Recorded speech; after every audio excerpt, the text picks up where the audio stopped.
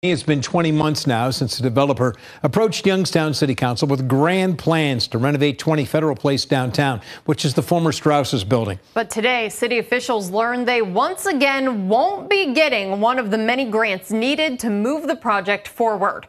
First News reporter Desiree Gosselin has our top story tonight at 10.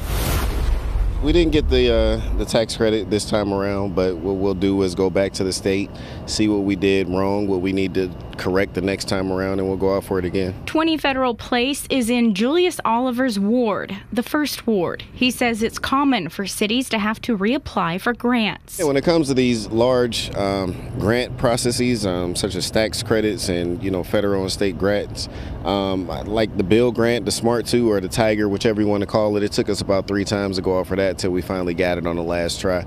So these things happen.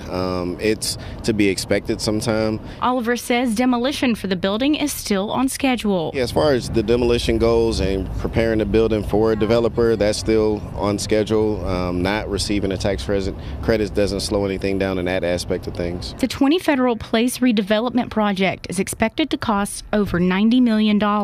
So far, it has acquired just $6.9 million in funding for demolition work. In Youngstown, Desiree Gosselin, WKBN 27 First News.